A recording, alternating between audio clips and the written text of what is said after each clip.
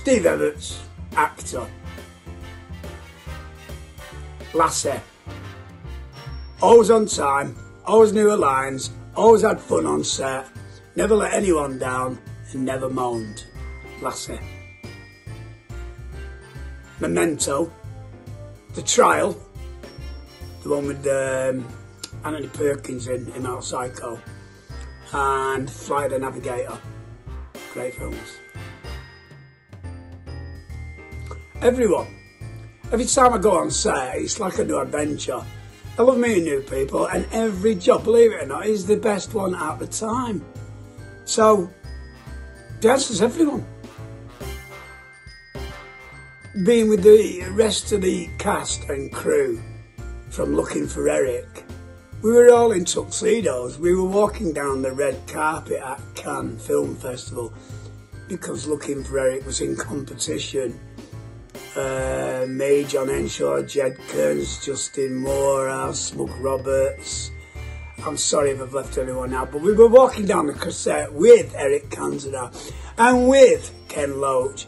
And the lads, we just started singing Who Are Cantona, and it was just one of those surreal moments in life when you're walking down the red carpet in Cannes with your mates, having been in a film next to Cantona and Ken Loach, and we're all singing that song.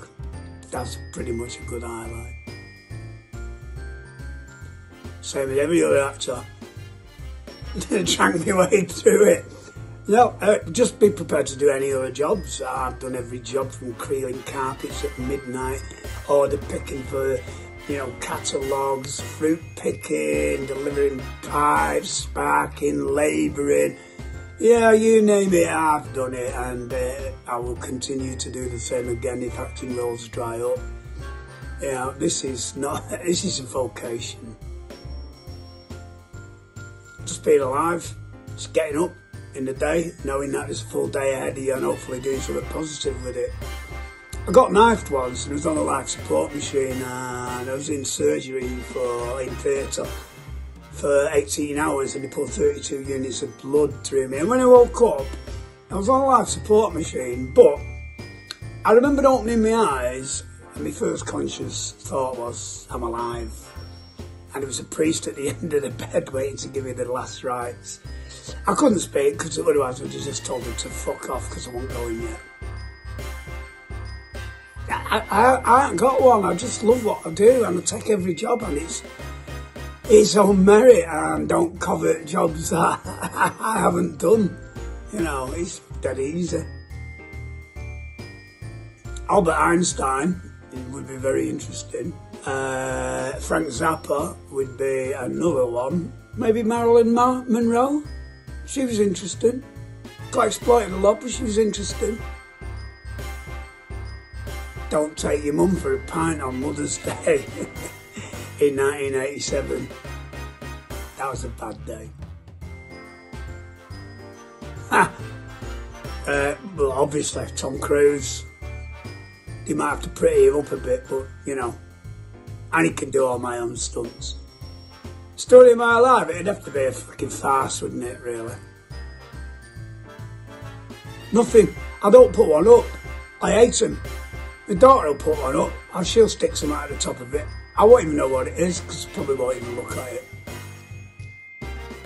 Right, well, I've just done a piece of work so I can do this, I think. So it's now Dasher, now Dancer, now Prancer, now Vixen, on Comet, on Cupid, on Donna and Blitzen, and of course Rudolph. So I did that. What do you say to colleagues? It's been a fucker of a year. If you're still going in the business after this year and you haven't had much work, then you fucking got what it takes because you need to stick with it in this game through thick and thin. And by Christ, this year has been bleak for not just actors, for everybody.